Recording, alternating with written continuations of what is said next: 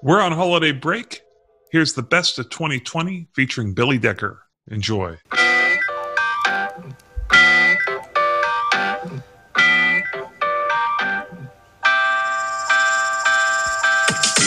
it's Joe West from the West Barn with Mike Shimshack. And our guest is world-class mixer Billy Decker. Hello. Hey. Welcome. Hello, Mike. Hello, Joe. Billy Decker is a Nashville, not a worldwide mixer, but he's based out of Nashville. Has mixed over 25 million records in sales, RIA certified. Producer, engineer, mixer, focusing mostly on mixing, as most people do. They get up in their career and they end up just doing the one thing. And Grammy nominated. Plugin didn't win, but sure. has a plugin that is a signature plugin. Yes. Through JST, Joey Sturgis Tones. Right, and is mixing most of the things you hear on the radio. Has over 25 number ones. I'm at about 16 Billboard country charting ones, but if you count Canada, pop, rock, indie, it's probably, so whatever chart you're doing with. all right. You're going to do this next year. I'm not going anywhere anytime soon. Well, I was talking to Billy before we went on, and I heard a mix that stunned me that he had done for Colt Ford. He mixed a bunch of records, but in particular, Noah Gordon, the producer of that record, had sent it over to me, and it just was one of those records. When I heard it, I was like, who did this? And that's a cool thing in the music business. You go find that person and see what they're all about. Then I see all your posts. You're mixing out of a room with All in the Box. Correct. Which is stellar for people if people want to learn from somebody and you're at home and you're in the box. Billy Decker's that guy. Are you doing much of that? As far as? Education and...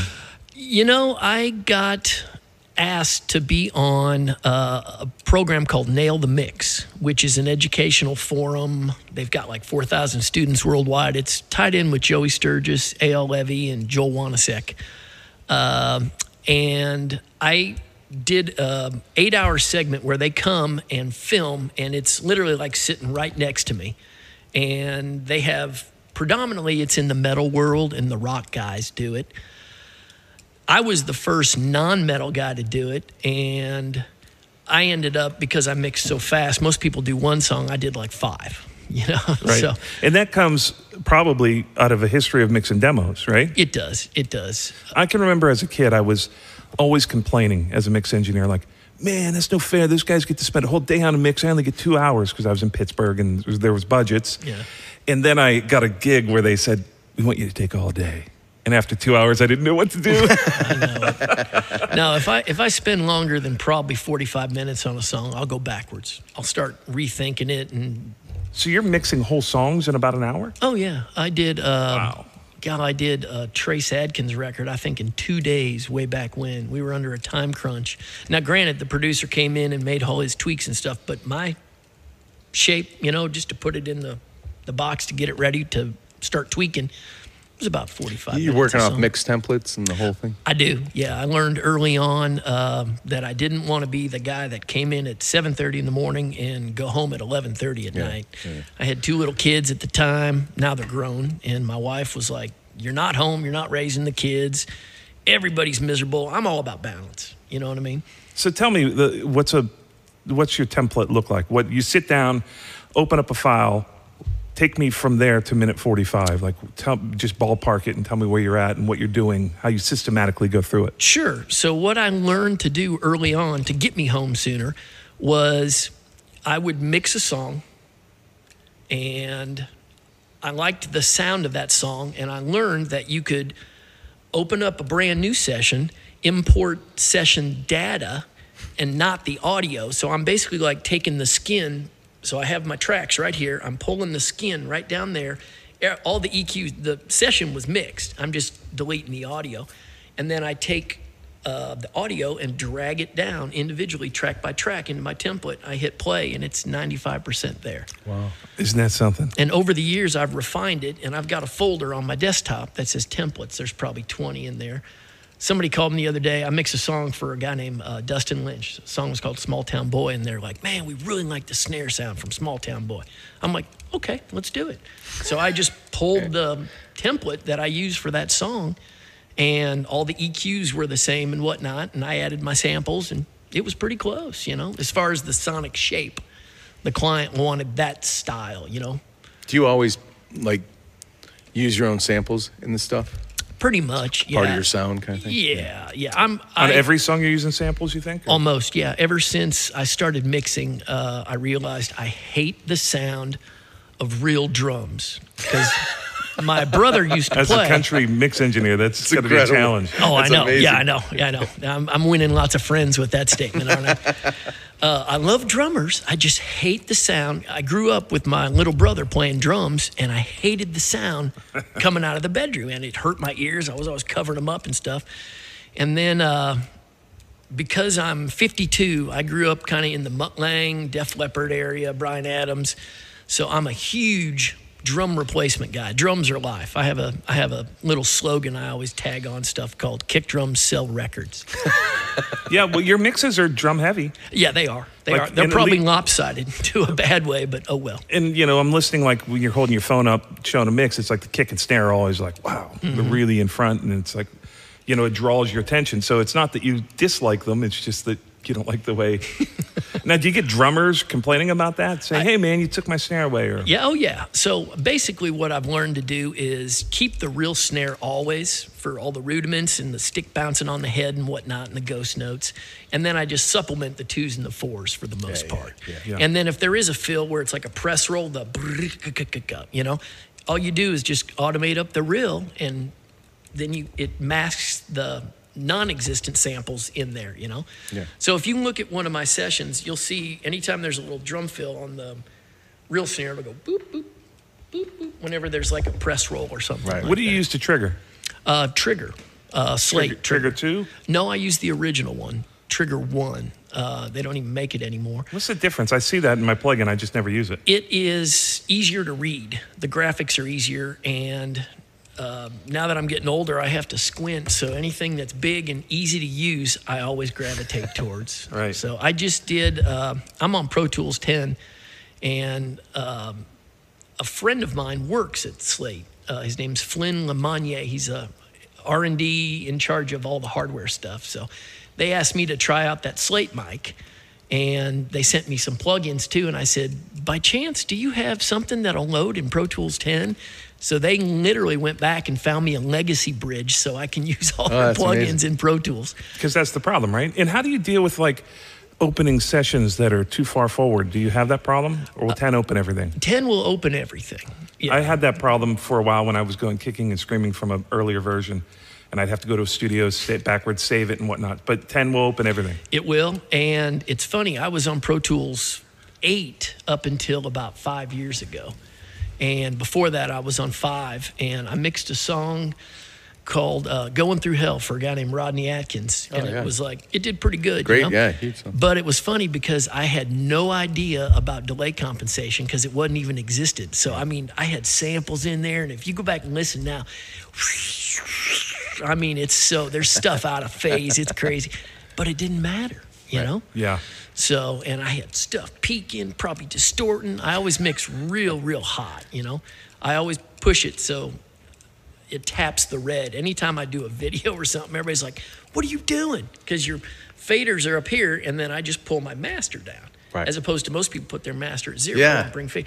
I always got used to hitting option and clicking on the fader, and it would snap to 0. Yeah. And I got so used to that I just kept pulling down and down. So now I was mixing the song yesterday. My 2 bus was minus 12.4. And why So do you it's mix so backwards. hot? Just because I got used to clicking the faders up to 0. That was like my starting spot. Okay, so not for a sonic reason. No. There's absolutely zero logic. Studio manager over at Soundstage, where I was at for about 17 years, came in and goes, you know, I would love to give you a piece of advice, but everything you do is backwards. It makes 0 sense, but it still works. Still sounds good. He's like, so I'm not going to tell you what to do. Yeah. So I figure, hey, all you do is turn it down super low. If it ain't distorting, you're fine. Now, did you start off like on tape machines? And I did, yeah. I used to be able to align a Studer A80 in about 20 minutes. So I did an internship out in San Francisco, and there was a big Trident console out there. And tape machines and all that stuff. But I wanted to learn how to work faster. And I saw back when Mix Magazine used to be the magazine. Now I don't know what it is now. It's about that thin and a couple advertisements. I was never in that. That was my goal to do it. But I always saw like guys like Chris Lord-Alge and Bob Clearmountain. And I'm like, those guys are the rock stars of the engineering world. So I'm like, that's what I'm going to do. I'm just going to be a mixer. So I started telling everybody that all I do is mix, and a friend of mine was a tracking engineer, and he loved that. And I'm like, well, you give me all your work, I'll take all your mix work, and we'll feed each other. 25 years later, we're both still here rocking. That's cool. Do you track at all ever? I haven't since probably 2001. Wow. So I used to, and I used to run without an assistant because I couldn't afford one back then, doing demos in Nashville. So how many songs a day would you say you do right now? 5 to 7. Oh my! And Probably. where's is the work just coming from? Just relationships you've built? And It is. It's all word of mouth. Every morning I wake up and check my email, and there's a song in there to be mixed or songs. Wow, It's the craziest thing, you know? I mean, we all, as an engineer, you'll have that period. Usually it's for me, it's early spring or late fall where it just, phone stops ringing. You're like, the dream's over. It's dead. Everybody hates me. I'm moving to Florida. I'm going to dig palm tree holes for the rest of my life. I'm done. And as soon as I stop worrying about it, the phone rings again. Yeah. So that's why I learned how to pick up hobbies, like we were talking to woodworking. And Yeah, I see a lot of that online. now I too. bought a motorcycle, not as nice as yours, Joe, but I'm going to try to rebuild it. It's just something to get your mind off the music business, and then it seems to take care of itself. So. yeah. So when you were working on these large format consoles, you completely in the box. You don't have anything that's like, oh man, I wish I could put a CL1B on that, or an LA2A, or an 1176. Is that out of speed and recallability that you don't do that, or is it just because you don't care and you think it's just as good? I think that argument really held water before we got to the generation of converters where we are now. Back when I was doing that, like I said, that no delay compensation, all that, obviously there was probably a sonic difference. It sounded pretty plastic or whatnot, but now I think it's caught up. And for me, it's if I mix something on a console or if I mix something in Pro Tools, all in the box, and they both hit the radio, I would dare you to go, oh, that was mixed in Pro Tools, or that was Nuendo, or that's Reaper, or that's a console. You can't tell, I think maybe back in the day that held some merit, but now, I mean, it's almost the industry What's standard. the difference in time? Like if you're on an SSL versus in your room, one song, what's the difference in time? I could mix a song in the time it took to recall the console. That's amazing. You know what I mean? Yeah. So I don't like to brag about this because people are going to be, oh, he doesn't care. He just throw and go. But just as a point of how efficient you can be if you do it, there was a songwriter named Michael Delaney. You guys might know him. Back in probably 1998, maybe 2000, he came to me right before Christmas and said, I just did a triple demo session. I'm going to Colorado with my family to visit my folks, or California, or wherever it was. Maybe it was his wife's family. And he goes, I've got to get these songs done and turned in so I can meet my quota on my publishing deal to meet my, whatnot. So he gave them to me on a Thursday night, 17 songs. I came in at 7:30 in the morning over at a studio called County Q. I remember County Q. Yeah. And I worked all the way up till 7 o'clock. And then he came in and he goes, all right, just give me a verse and a chorus. Done, print, turn the vocal up, print, boom, boom. We got out of there 11 at night and we did 17 songs. Wow. And he turned them in. Crap. 4 of them got cut within Wow. 3 weeks after that new year. That's amazing. Yeah. But it was funny because I went home and my ears were just like, it was awful. Yeah. It was like being at the worst, loudest rock concert ever. Well, you're part of the guys I think that people credit as adding some excitement into the mix in country music. Like you're not afraid of compression, you're not afraid of a little distortion here and there. Right. It's like, and it's excitement. Like that's what excitement feels like. Mm-hmm. So I've heard your name mentioned many times as one of the people that kind of have helped push country music and what it sounds like. Yeah. Thank you. Yeah, that's cool. My whole thing is bigger is better. Louder is better. So why not, you know? It's amazing. So when you're doing you've got 17 songs done in a day, like how do you have work for the next day? I mean, it just seems like it would take someone 2 weeks to do that and 3 weeks with recalls, right? I mean, if it was a record that was being put out and not rushed. Like, how do you keep the incoming work? It just keeps coming. Just keeps coming. Yeah, I think after, because I came up through the demo world doing we're in Nashville. So, I mean, you could literally make a great living if you did nothing but demos, you know, all through the 90s and all the way up till probably, well, even now, you know. True. So I learned to work fast, and I made enough relationships and hopefully haven't burned the bridges. One thing I've always done is my dad always said, say what you're going to do and then do what you say and then some, you know. I offer always, I've never charged for recalls. So even on demos. And because I use the template system, I do the exact same thing on a demo as I do on a master. So I think people kind of equate me working fast, but they also go, you know what? He does for our demos exactly what he's going to do for a record. And we know that we can call him in 2 weeks and go, hey, could you put that guitar lick up 1 more dB, blah, blah. And I'm like, yeah, no problem. I stop what I'm doing, snap up 100% recall, bounce down the song 3 minutes, email it, get back to what I'm doing. Yeah. So an average day for me, I will show up and the first hour, maybe 2 is recalls, you know, from past stuff. What kind of recalls are we talking? Like vocal up a little bit? Like, yeah, kind of. Like, what's the most common request? Is it? Yeah, vocal up, guitars more effect up, on the guitar. drums down. Yeah. Put in the real snare. Take out the sample. But no, everybody kind of, for the most part, I tell everybody, I'll put you in that box and I'll put you in the picture frame. It's like painting a picture, mixing to me. If you put something on top of something, you're not going to see it. So we can either move it with panning, depth with spatial effects, or up and down with volume, you know. I'll paint the picture. Anything you want to do within the frame, that's fine. I don't care. That's a critical part of being successable. Yeah. So many guys get their ego hurt by revisions in their so many their people soul I is know. crushed. Yeah. By like, oh, they didn't call me right away when I sent them the mix, or they got back to me and it wasn't like a paragraph of accolades before a small revision, right? You know, people, part of the secret is like, hey, it's your record. I want you to be happy. And but there are parts where, like, I had a client recently where a year later he tells me I had done a record for him, mixed a record. We mastered it with Ted Jensen. He had me bring the vocal down 2 dB, which is pretty drastic. Yeah. And I thought it was fine.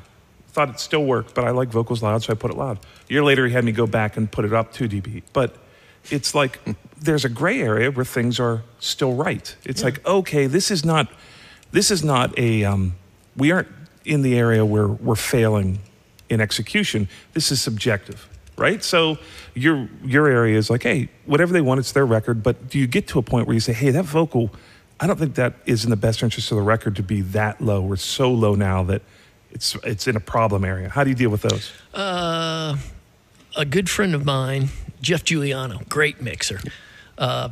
He laughs and says, I want to quote you on that, Decker, because I told him I was the McDonald's of mixers.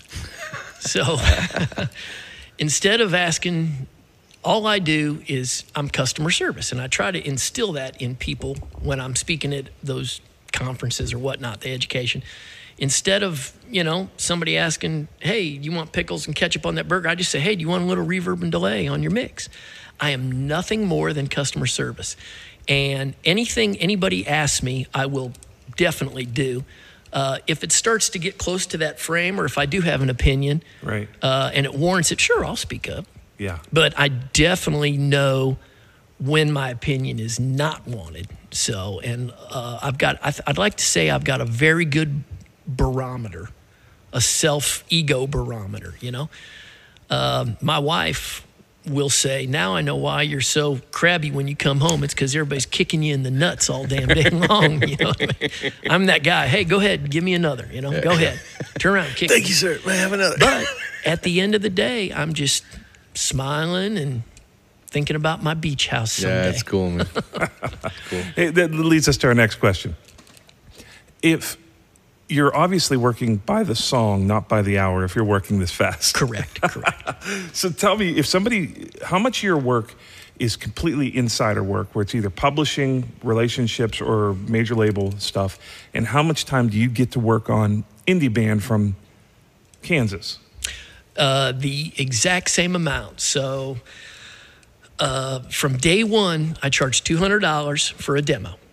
Then I will go, if you want to release something, it's like $500 for an indie record. People from Norway call me, whatnot, you know.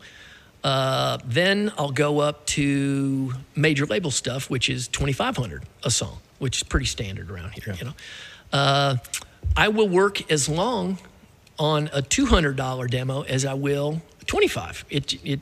Right. I really don't mind, you know. It doesn't matter. To me, I treat everything like it's a $2,500 record. Yeah. And that has, because I've learned to work so fast, it's no big deal. You know, you guys can call me and I'll just, boom, back on your record. Oh, phone rang again. Yeah, I'll get you before I go home. How much of your work is still demos? Boy, What percentage would you say? it used to be, starting out, it was a lot, you know? Sure. And then I would say now it's, the majority of work now is indie record. And especially over this coronavirus pandemic thing, I've actually stayed pretty steady because everybody wants to release content. Sure. But I would say demos where they used to be 90, 80% of the work now is probably 30%, with independents making up the rest, and then records are 10, 20%. Right, gotcha. You know? So here's the secret that no one knows is that you keep doing the demos, if not just for the money, you keep doing them because you get your record work out of them. Because the songwriter that 100%. has the demo with you says, we want Billy Decker to mix it. Or is the next producer. So it's like you can't just say like, oh, I'm above that. I'm too good for that. I don't mix demos. I don't do demos. I'm like this epic dude. Mm-hmm. You realize that the next year, 80% of your work is coming from those guys that have their first hit, and maybe they're producing the record. Absolutely. I would rather be in practicing, working on a demo, trying new things. It's a little more laid back. Everybody's not, it's got to be blah, blah, blah, blah. Because like a record, everybody's just, rah, rah, rah. But with a demo, everybody's like, yeah, cool, try something, you know? Give me a organic drum sound that you never do, Decker, you know? Right, so cool. I can practice, you know? That's cool. Trying to mix like a Chris Stapleton record or, you know, a Miranda Lambert, something that's a little more organic sounding. But friends of mine or other engineers, not necessarily friends of mine, are sitting on the couch sucking the salt off Fritos waiting for the phone to ring, Right, you know? right. Where I'll go in, I'll mix 5 demos, still take $1,000 home. Yeah, Why not? absolutely. Right. That's insane, you know? To say you don't want to mix something. On your master stuff you're mixing, are you sending it to the labels and stuff fully limited? Then going to master, taking the limiter off? Yes. I have a couple good friends that are mastering guys, and I don't claim to be a mastering engineer, but I've sat in with them long enough and they've told me how to do it and shown me how to do it. So I will offer that, a mastered version, to my clients as well as an unmastered version, and basically all I do is take that limiter off. Yes. Gotcha. Okay. Yeah. And who are the mastering guys that you end up using the most? Andrew Mendelson, Jim DeMaine over at Yes Masters, and I used to use Hank Williams a lot before he... Not the Hank Williams. No. So everybody The knows. mastering Hank Williams. Right. So those are about the only three. I've never gotten to have Ted Jensen or anything slam a mix. I think that'd be pretty cool. You know he's in town now, right? I do know that, yeah. He's got a great facility over in East Nashville. Oh, yeah. And he's the louder is better guy, in my opinion. He does all that big All right, rock this is stuff. a great point. So now that we have the way our music gets consumed, this is going to, it lives on the internet now, right? Mm-hmm. So we don't have to battle to be the loudest person on the LP. We don't have to battle to be the loudest person on CD. And that's because, on those finite products, it's like a cup of coffee. It can only hold so much coffee. So everybody was doing the same thing. They were shaving off the top of every record, and they were trying to get the body of the record up, the loudness of the record, so that whenever they were on a compilation, Pearl Jam would sound a half a dB louder than Soundgarden, and people, loud is better, end of story. Now, the world is, hey, all these algorithms, they're all based off of the same philosophy, which is they look at loudness. They listen to the RMS or the body, the what you hear outside of a Jeep. They listen to that. They match that level. Now, if you're the guy that's super loud and crushing the top end, they have now taken your mix and turned it way down, and they took dude that left all the peaks in, and they made the just as loud, but now he has all his peaks, and you don't. So now you sound anemic. So how do you deal with that? I learned the hard way. I mixed Rodney Atkins' latest record, and it went to iTunes, and he was like, dude, it's quieter than everybody else. What the hell? You're supposed to be that guy. Right. So I made a few phone calls, and sure enough, that's what it was. Yeah. So I resent over stuff to be mastered without that limiter, and then they adjusted, and boom, now we're fine. That's good. Right. But yeah, I learned the hard way. Well, and the other thing that happens is, like, if you really listen, there was a great thing on YouTube where they were taking the track, putting it in mono and reversing the polarity and comparing the limited master to the unlimited. And when you do that, what happens? And I don't even think they put it in mono. I think they left it because they were exact. Left was exact, right was exact. And what was left was the process, the distortion that was left by the limiter, by the summing. Yeah. And when I heard that, I was like, oh, wow. I don't like that. It sounded like a blown speaker trying to, it sounded like a really small speaker blown. And I always wanted my records to be louder, but I found the more I limited, the more I took out the energy, the life of the record. So it's a delicate balance. But it also, people say, hey, do you leave all that stuff on your two bus? I don't know if you do, you have two bus that you load heavily? Mm-hmm. So two bus is where all your faders come down to the left and right, what people would hear in their headphones. And that goes out the end of your console, the end of your workstation, and that's what gets saved as the file. And a lot of guys that are big mixers do a lot of work on that two bus. And people don't understand. It's like a lot of people aren't using compression to compress. They're using it to make the record feel like it's on a chain, feel like it's this beast that's trying to come out of your speakers. But that also works against you if you're using limiting to do that. What are you using to get that aggressive sound that you get? Is it a lot of two-bus stuff, individual stuff? Where does that sound, if there is a Billy Decker sound, where does that sound happen? On your faders or on your two-bus? Probably on the faders, but then the two-bus is an EQ, and it's always high-passed at about 32.5 hertz. That's the SSL thing, right? Isn't that the SSL where they roll off? They do, but I don't know if that's the frequency. The only reason I do that is because there's a guy named Kevin Churko that mixes like a band called Five Finger Death Punch and a bunch of stuff. And he worked with Mutt Lange, and Mutt Lange's never been wrong. And if he learned that from Mutt Lange, then that's where it needs to be. Right. So, and then I go into a Kramer Pi and hit it at 3-to-1, and I just barely tick it back. If you do it too much, I mean, there's another engineer that I really like, and I'm friends with. His name's Dan Corniff. And he used to mix a lot of stuff for David Bendith. He did like the Paramore record and stuff like that. And he will take that needle and it's like, and I'm like, I don't know how he does it. And then he'll turn up the output and I'm like, mine sounds like Bud, But that's the beauty of it. Like you can all the great engineers give away all their secrets because they realize that it's in the fingertips somehow. I mean, you could do the same exact gags that you take from other people, but your mix sounds different because you've got this DNA of where you like your snare to push and where it's crossing the threshold on your two mix. It's an interesting thing. I've got to work with Frank Filippetti, which I'm a big fan of, and it was on a Phil Ramone was producing. Frank Filippetti was the engineer, and I was there mixing a record. It was at a private studio, and I just decided to stay around Frank and said, hey, stick around and you can help us out. So I watched Frank go through this whole session with Simon Phillips and Bunny Burnell and great band, and of course Phil Ramone.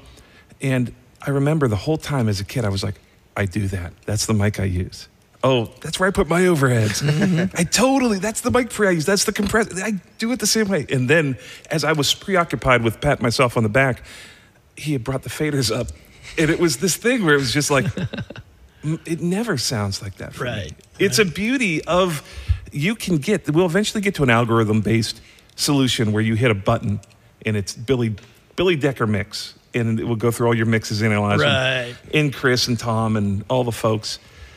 But it's never going to be the same. Recalls aren't the same. When you run your SSL, you'd spend an hour and a half recalling it. You'd sit down and you go, doesn't sound the same.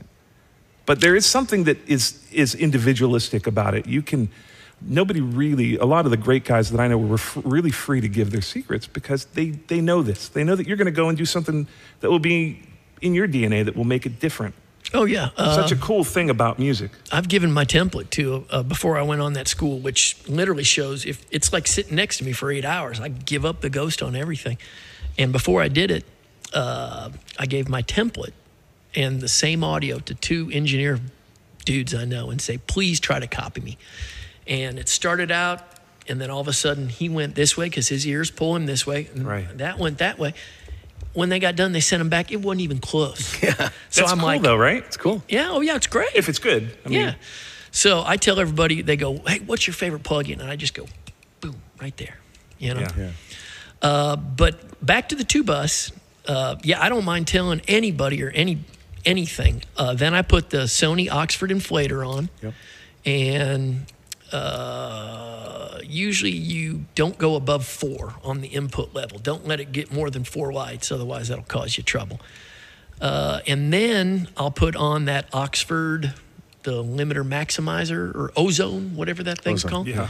And I use ISRC, or not ISRC. 4? 2. Number okay. 2. And the transient thing is about halfway up, and then minus 0.1 on the output level, and it's just knocking it back a couple dB, but my master fader just goes on or off, you know? Yeah.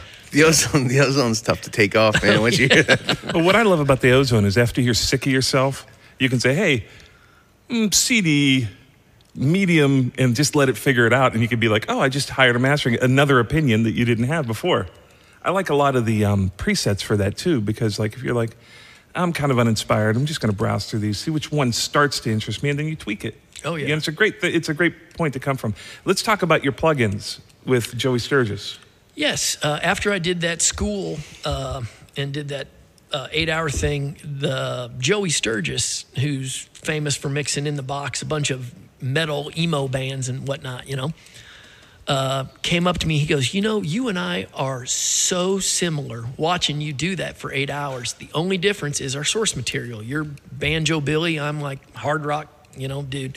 He goes, man, I'd really like to capture what you do and put it in a plugin. So I provided him with everything I use and his code guy, you know, and audio, and then they would run it through and go, okay, Decker's using like a FET style compressor, like a 1176 thing. So then at 4-to-1, and he's knocking it back, you know, 4 dB or something. So they would use their code of their 1176 models and put that there, and then boom, boom, boom, boom.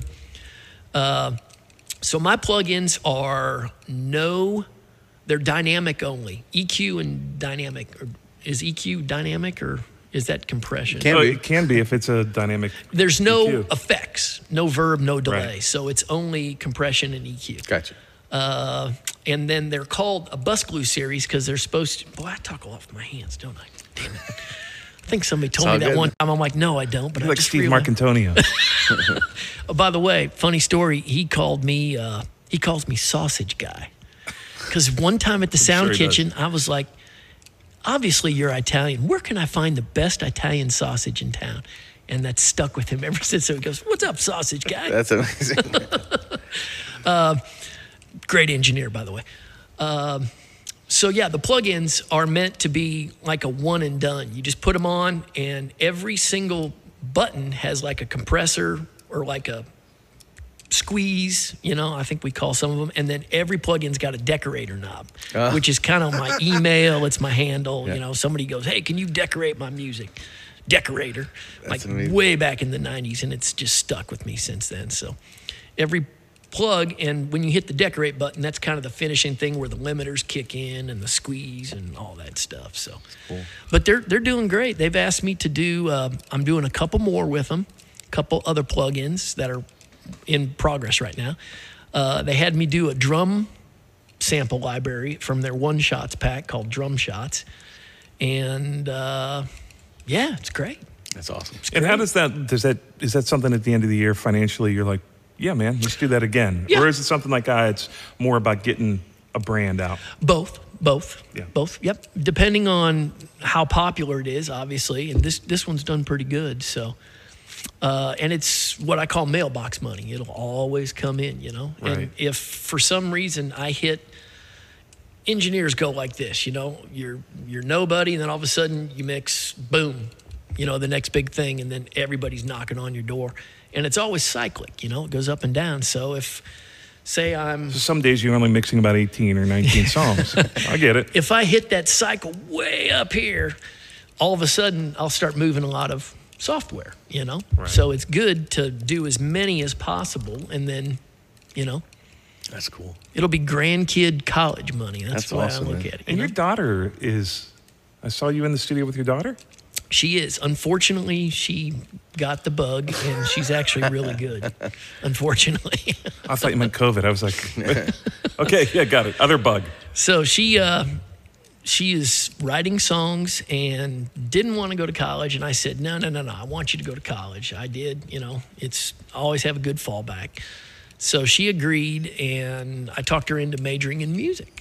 So I said, while you're there, you might as well do something that'll benefit you. You know, one of the biggest things I regret is not having a theory background. Me too. Boy, Same when thing. I was in tuning vocals and Ilya Tolshinsky came in, he's like, yeah, just put auto-tune on that, take the sharp fifth diminished off, take that note off, add that, hit play, and it's like, boom. Yeah. Like 30 seconds later, it's done. I'm like, how'd you do that? He's like, duh, it's theory, it's music. Right. And I'm like, I had no idea. I just know that's the key of C, maybe major, maybe chromatic. Hell, I don't even know what that means. Yeah, for most people, that a auto-tune G is chord? like, put it in the major key, and then if that doesn't work, just hit chromatic. Yes. That's the extent of most people. Yeah, so I was like, boy, if you could have that background, and then it'll help her with her songwriting. She's doing piano and all that, so. So now she can come in and tell you. Oh, yeah. Actually, she has been doing a lot of background work for me because she wanted to sing, and I'm like, you know what? I'm going to train this girl like I want a background singer That's to cool. be. So she's come in and she's kind of learned. Yeah, what a lesson, huh? Working with you. It's great because I can actually yell at her, you know what I mean? And she doesn't take offense at it, whereas other people, I'm like, do you think me? I'm like, what are you doing? That sounds terrible. Get closer to the mic. Back up. Don't be She's in the stupid. fetal position in the Exactly. But it's really toughened her up, and she'll actually come in and, like, if you did a session, she'd be like, boy, could you maybe drop a little 2K in my phone? It's a little brittle. I'm like, wow, somebody did that worked. That's like a proud Does your dad studio moment. have a tracking room? Pardon? Do you have a tracking room at your studio? I've got an overdub booth. Okay. So it's just like your mix room and you got an overdub booth. Mm-hmm. Okay. And I very rarely cut vocals. The majority of stuff is just mixing, but I have it there in case somebody, and I've got some guitars and some amps and stuff. So if somebody needs to like fix a G chord that's Right. out of tune, just like, oh, go How ahead. do you deal with are you sitting there doing vocal tuning, or are you saying, hey, get that done before it gets to me? Or editing drums? Yeah, most times on the record stuff, it's all done. Indie stuff, a lot more, it's done too.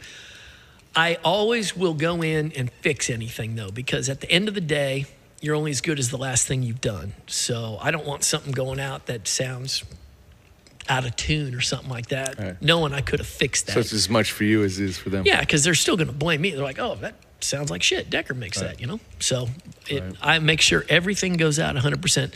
So yes, I can line draw. I used to do a bunch of that. I can edit drums. I have a real fast, efficient way of doing that. At the end of the day, the only way to get that stuff right, though, is just good old-fashioned elbow grease. I mean, if something, you just got to draw it out, and it'll take a little time, you know, but So it takes a mix from 45 minutes to... to about 48. No, seriously, you're that quick at that stuff as well? Be honest, to tune a lead vocal, it takes me about an hour to draw it Yeah. out. I'm not that. And are you using Melodyne or Autotune to do it? Auto-tune. Yeah. Auto-tune. I don't even know how to use Melody. Graphic mode and all that. Yeah. Yeah, Melodyne is I've used the graphic interface in Autotune, and Melodyne it's cool. is is pretty incredible. And I know it just enough to like, someone thinks you know what you're doing, but there's guys out there that Oh yeah, can change the entire thing with Melodyne. And what's dude from the old Emerald? For what? Your buddy, Chris Utley. Chris Utley, yeah. Chris is one of those guys that, as you're doing it, he's comping. You know, he's one of the fastest tracking engineers. You know, adding harmony vocals to it. You know, it's like Mike had a record that he had done there, and the refs. He said, "Oh, I just threw in these background vocals that he generated through Auto-Tune and through Melodyne," and it was like, I wouldn't have complained about them. Yeah. I'm a record producer. I wouldn't have complained about them if it went out like that. You tuck him in a little bit, you never know. He's so fast. yeah. He's fantastic. Good friend. There's so many like lethal dudes in town, and it's the same thing with the session musicians. It's like the reason we have, I mean, I think we're as good, maybe the best with session musicians, but there's brilliant guys in other cities and around the world. The reason why I give the edge to Nashville is because they're doing it in triples every day. Every day. So if you're Leland Sklar, I mean, you're busy, but Mark Hill is probably behind his bass more than Leland is. Oh, yeah. You know, just because of the way this economy works down here. And part of the byproduct as an engineer and as a session musician and a producer and a songwriter, these things happen so fast. People talk about writing songs over 3-4 months. When I was a kid, I would write a song. It'd take me a half a year to write a song. And the thought of going into a room in Nashville and 3-4 hours be done with a song was like, I can't do that. Back in the heyday, I mixed 1,500 songs, 1,498, I think was the actual number I tallied up in 1 year. That was like back when it was just throw and go, That's 5, amazing. 5, 5, you know? Yeah, amazing. There's something cool that happens, though. When you get into a groove and you're so busy, people will listen to those mixes and say, "Oh, Billy, when you did that," and you don't even remember the mix, but it's like they'll say, "Oh, that sound, how did you get it? You must have," and it was just like, we just did it. Yeah. And it was like, it becomes famous almost afterwards. Like when you listen to some of the songs from the 70s, some of them are pretty bad, but you memorize them like Demoitis, and they almost have more of a charm because they were just done so quickly. All the inspiration was left on the reel rather than sometimes when you work for hours and hours, you start to slowly disassemble all the energy in a song. You know, so that's a cool thing about Nashville. And that's why, you know, and it's still that way for the most part. It's just so fast moving. Engineers come in, get sounds, record 5 songs in 3 hours. Right. And getting a drum sound where in the old days we'd go to upstate New York and be in one of these rooms on the Hudson Valley and we'd book the first day to get drum sounds. And you're like tenting. You're like, "Oh, let's try Fet 47. And you sit in the control for 20 minutes, you know. But drum sounds in town happen in 10 minutes. Oh, yeah. But do you remember They're that? killer. That was also the quote unquote curse of Nashville when everybody started saying everything sounds the same because it was the same studio, same engineer, same musician, same producer. Remember when Nashville went through that? Everybody's like, "Man, it just sounds the same." You know, it's all paint by numbers, you know? Yeah. But no, I agree. It's, what's that saying? You need to do something 10,000 hours before you become proficient Master, or expert. Yeah. Obviously, way past that, you know, if you're playing bass triples every day for 10, 20 years, you know? Tell me, you're like 100,000 hours into this, right?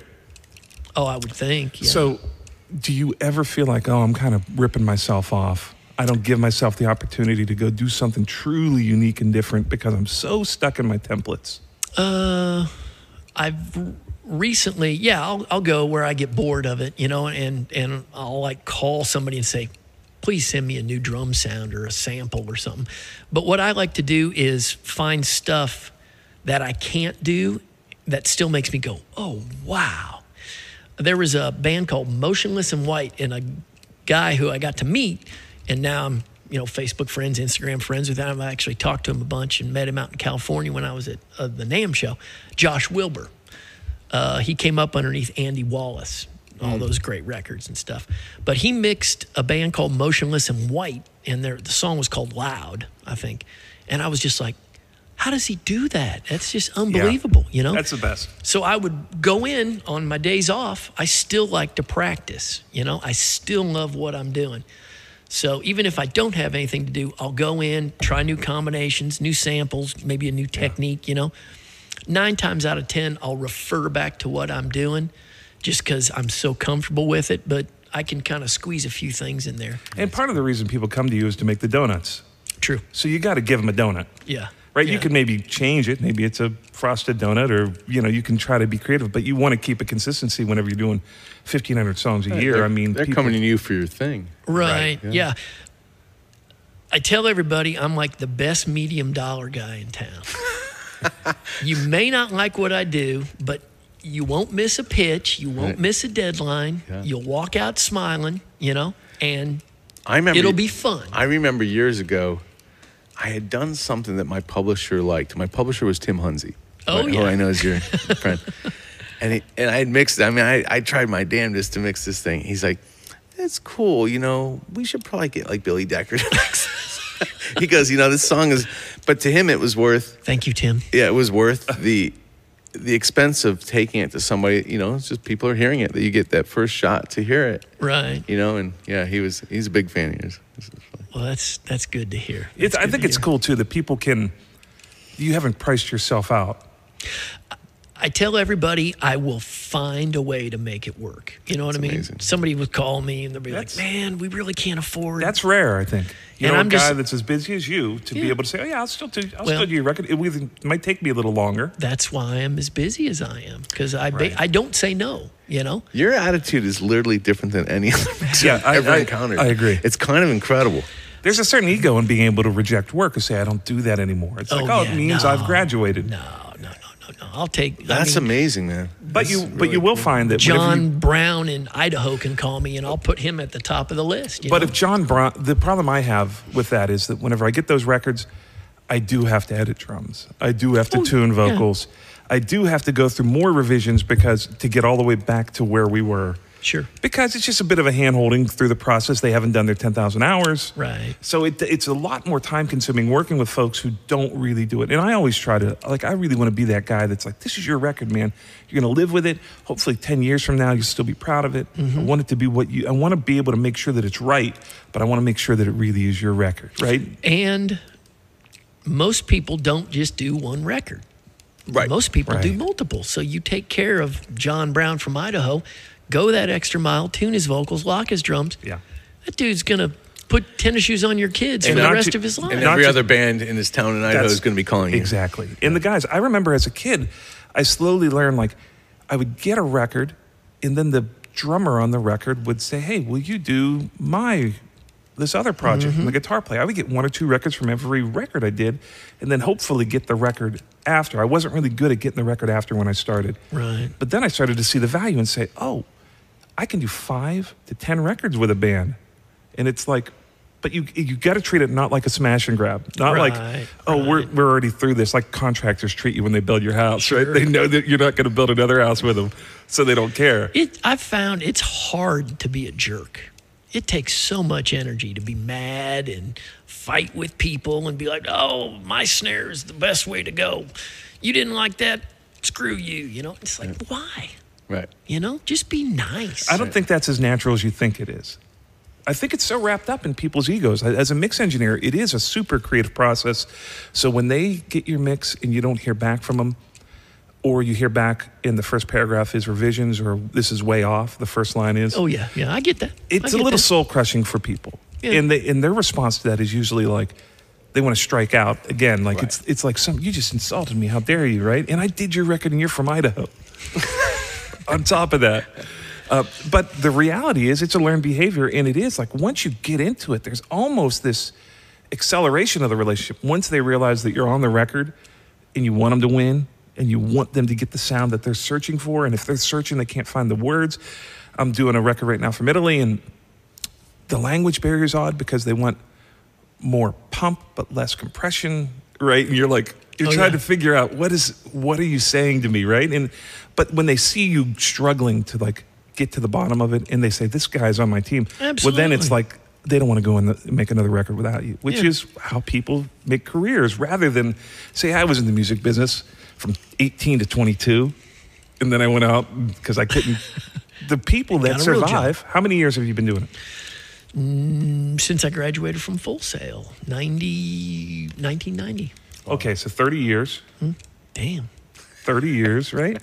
You don't get to 30 years without understanding the sociology of making records. Mixing is, I tell everybody, 90% people skills, 10% mixing skills. Wow.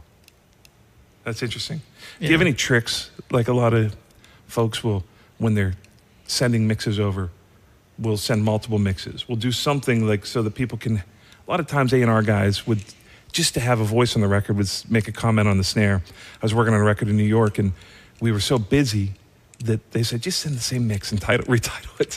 And the A&R guy, sure enough, said, perfect, thanks. So much better, right? You know, because people have a need to be creatively involved. They want to say, hey, but I had Billy go ahead and bring the snare, make it a little brighter. Sure. Now it's right. Sure. I know what you're talking about, and I usually don't do that, but there was one instance where I got a phone book of revisions. You know what I mean? Every single instrument, and there was synths, stuff like that. I'm like, a friend of mine was in, taking over for me. I'm like, watch this. I turned the vocal up like a dB and a half, reprinted it, sent it back. He's like, fuck yeah. But please don't think I do that all the time. That was just a one and done thing. That's amazing. Yeah, that's funny. But I did it just to kind of prove a point, you know. To Do show you ever this guy. get into a mix where you're working with someone and say, hey, bring up the kick drum. Hey, bring up the snare. Hey, bring up the bass. Hey, bring up the guitar. And then halfway through the concert, you realize, oh, he wants it louder. He just wants the record louder. We're rebuilding this mix across the board 1 dB at a time. Does anybody ever attend your sessions? Yeah, I get a lot of people that will come in and sit and tweak, even on demos, indie But like stuff. while you're doing the initial mix? No, usually I try to say, give me that 45 give me a minutes, second, and yeah. then you can come hang with me the rest of the afternoon. Right. But let me do my thing, you know. Yeah. Well, and tell me what you think of this, because I always felt like in their best interest, I say, hey, keep in mind, you're sitting on my couch and you don't know my monitors. Let me send you a mix. Listen on your headphones that you listen in your car, listen to wherever you listen to music. And then, you can come in and we'll revise it. But, it's next to impossible to sit on a couch and really be able to comment on monitors that you don't know in a room that you don't know. So I do that every day. I'll mix and I say, okay, well, actually, you know what? Let me show you this. If somebody calls me to mix, this is what, for an indie, this is what I will send them. Right there. But I substitute their name. You can read that out loud if you want. it's just a picture of a middle finger. Hey, bud, thanks for reaching out. I'd love to mix for you. For independent releases, I am $500 per song. That includes all versions and unlimited recalls and tweaks till you're 100% happy. My turnaround time is usually within 24 hours of receiving the files, as all I do is mix. Also, with first-time clients not in my billing system, I require payment up front. After the first time, we are all good with a net 30, etc. As I mix within Pro Tools, you can just send me the session. If not, then consolidate WAV files, all the same length is fine, via Dropbox, WeTransfer, Hightail, etc. Once I get the files all downloaded and ready to go, I will call you to get a direction and notes. That's cool. So I don't end up making you sound like Britney Spears. I did that for you, offense, Mike. I did that for you. That's Talk amazing. soon. That's funny. But yeah, amazing. if somebody, because I have to type the same thing for Yeah. everybody asking if I want to do for an indie thing, Yeah. you know. And I've got a master one and a demo thing, but it You're just highly automated. yes, yeah. It's kind of genius, man. It's I'm like, kinda I genius. gotta say, I'm like, You blown got a away, but- franchise is what you got to do. Yeah. Just get the minions, 100 people mixing for you. I really enjoy what I do, you know, That's cool. and I It shows. I don't take it for granted. I don't want it to go away.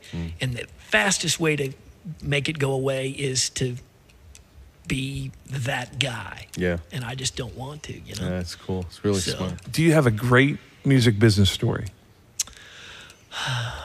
Yes. I grew up with, my headphones are going. There we go. I grew up listening to a bunch of Chris Lord-Alge stuff. Worship the ground he walked on. Big sample guy back in the day. I was at Soundstage. The studio manager there used to work out in California, Northern California. Chris and he were pretty good friends. Chris Lord-Alge was in town speaking at Blackbird. Stopped over to see his buddy, which was my studio manager at Soundstage. I was up mixing in the front, he comes in and says hi to the studio manager, and the studio manager's like, Chris, before you leave, do me a favor. There's this kid named Billy Decker. All he does is he thinks you got golden slippers on, just Chris Ordaggi this, Chris Ordaggi that. He wants to be you. If you could just go say hi, you'll make this kid's day. You know what I mean? So I'm in mixing, doing Pro Tools. All of a sudden I hear, hey, and I turn around, and Chris Ordaggi's standing behind me. And all I did was get up and I gave him a hug. That's amazing. He goes, hey, I heard you're trying to be me. He goes, I can't stop you, but I can at least make sure you ain't going to fuck it up. He goes, show me what you're doing. He literally took about 30 minutes, went through every single channel. Wow. And goes, yes, no. Oh, that's kind of cool. Don't ever do that again. That's fucking stupid. That's terrible. He goes, why are you doing that? Blah, blah, blah. Went through every single thing. And at the end of that, he validated that what I was doing, basically being self-taught other than going to a recording school back in the day, that what I was doing was right and it was okay. Wow. And from that point on, I got this confidence that was just like, okay, right. you know? Yeah, that's cool, man. I'm out of diapers now. That's you know? really cool. I can start playing with some other kids on the playground and I can kind of keep up, you know? You know what's really, and you do it well, is being able to keep your ego in check, right? Being capable to work on multiple income levels. Enough about me, Joe. Let's talk about me. Don't you know who I think I am? Well, that's just it. It's like you're super approachable. You'll work with anybody. You're committed to the work. And then on top of it, it's like you're still really super humble, but you've got this confidence that people want. When you go into a mix engineer or go into a recording session with a great engineer, it brings such peace to everybody in the room because they know it's a good ego, right? It's good arrogance, not even arrogance because connotatively that's the wrong word, but there's a confidence that's really a special thing. It's like people want to know that you're in charge and you've got it. And so now their brain's just in creative world. It's like, what if we did this cool thing over in the left speaker and did this thing that went across? And rather than wondering if the ship is a stable, floatable ship. Right. And that's a delicate balance because some guys continue on with that and they become untenable. You can't even be in the room with them. You can't deal with them. The thing I think gives me the most confidence, I guess, is for doing it this long and as much as I research and read, I'm a big, I don't just take stuff at face value. I have to find out how it works, you know, other than plugins. If I see a plugin work, I don't care about that. You know? I can't even install my own plugins. Right. You know? But as far as learning compression, EQ, stuff like that, when you come in, I'm at the point right now where you can say, hey, can we do that? And I can go, yeah, actually, I really don't think there's anything I can't do. If I don't know, I can probably pick up the phone and call Joe or Mike, and they will. I know somebody who does know how to do it, and I can pull that card. Yeah. But I think that gives you maybe that confidence you're talking about, just knowing that there's really nothing you can't do with as many tools as are available nowadays. It's a consequence of 30 years of working hard at it. Probably, yeah. I mean, it's not even braggable. I tell people all the time in the school, we have a small school, audio school, and it's like, you've been tying your shoes since you were 3 years old. Mm-hmm. No one's going to tell you you're not tying your shoes right. You might see another way to tie them, but there's a confidence, and it's like becoming a great mix engineer somewhat becomes like tying your shoes after you do it for 30 years. I did learn how to retie my shoes, though, when my kids were a little bit younger. We went to Florida, and a good friend of ours is a stunt woman and a stunt man. And she was like Rebecca Romaine Stamos' double in X-Men, and he worked for Cirque du Soleil. And my daughter came up, her shoes were untied, and I'm like, started to tie them. She was probably 7 years old. He's like, whoa, let me get it. He's a rigger, right? Oh, wow. Everything off the floor. He tied the regular knot, then he did another bow, and they don't come untied. Yeah. So a 7-year-old's shoes will not come They've been on for 14 years. But you can still pull the one thing and they come apart. You got to arc well. So amazing. see, you can relearn I to tie do the double your knot, shoes. but I don't get the one pull. Well, that's and only from a rigger, from that's Cirque the du brilliant Soleil. part of being creative. It's like you can find other ways, but you still have a confidence that when someone comes into your room and says, "Hey, I don't know what this is, but I want to do this," and you can be like, rather than have fear click in, which is most people are like, all right, I'm going to be revealed that I'm incompetent. You're like excited about the challenge and you go do something you've never done before. Mm-hmm. It's a cool place to be. It really is. I've been really diving into the rock and the hard rock world and the metal. I've got to work on a few things with Joey Sturgis and whatnot, and it's really fun, just bass guitar and drums. Yeah. Because in Nashville, I'll get scolded for putting too much snap in the kick. You know, it's too clicky. It sounds like Metallica or something. They love that metal. They put more in. You know, can you make it clickier? That's super interesting. You know, it's like you go to if you do a metal record, it's like a lot of 10K. Right, you can crank 10K, and 10K is very high. Like most beater and tom ping is around 6K, and that's where you live. And 10K, you're getting up into like what feels like air. But in that world, you can't do that in the country world. So when you mix a metal record, it's almost like you've got to learn a whole new way to deal with the same thing that we consider music. It's like the whole mix lives in a different space. That's cool. I've always loved rock records. They're just so much fun. When I get to do them, it's like you almost feel like it's a guilty pleasure, right? Oh, yeah. I tell everybody, rock soothes the soul, country pays the bills. That's cool. But I actually think country is harder to mix because you have so much stuff right here. All your acoustic instruments, the right hand of the piano, the steel, bouzouki, guitar, banjo, it's all right there. Vocals, So I think learning how to mix country first has made me different when I approach the harder stuff. Everybody's like, oh, that sounds not like what we're used to. They have a certain thing they do in metal, and when I do something like that, they're like, oh, that doesn't sound like what we're used to.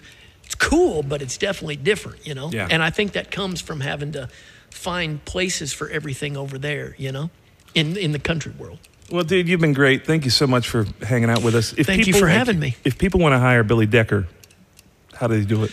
They grab $2, pay a commission of one to Mike, the other one to you, and your son will carry the chain. No.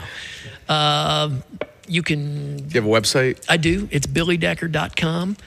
And all you have to do is call anybody in Nashville. I've been around for 30 years. Yeah. Somebody's got my template and my phone number. So if you want either one of those... You should be on Facebook selling those templates is what you should be doing. Well, the thing is everybody's got them. Nobody wants it. I mean, think about how many songs I've mixed over the years, and all the publishers archive all those Pro Tools stuff. I mean, you can walk down the street. Yeah, but they haven't put them together. Rock. You got to put them together. Yeah, and here's the other, before we go, the other thing that's really cool is you're working on archaic equipment. You're on Pro Tools 10. Yeah. I mean, this is like horse and buggy. It goes to show you it's not, get a good set of converters, a good clock, make sure that, but it's like, it's about the person. So Billy Decker will mix your record or your demo. Go find him at billydecker.com. We want to thank him for coming and being such a good dude. Thank you for having me. He's an institution here in Nashville, and you can be working with him. So reach out to him, say hello. Remember to like and subscribe wherever you're listening to this, whether it be on YouTube, hit notifications, do all the bells and whistles. Also on Spotify and Apple Play. Go ahead, or Google Play. Go ahead and just wherever you're listening, bookmark us, hit subscribe, and get notified when we put out new content. Thank you for hanging out with us. We're signing off here with Billy Decker from the West Barn. Thanks, Billy. We'll see you next time. Thanks, Mike. Thanks, Joe.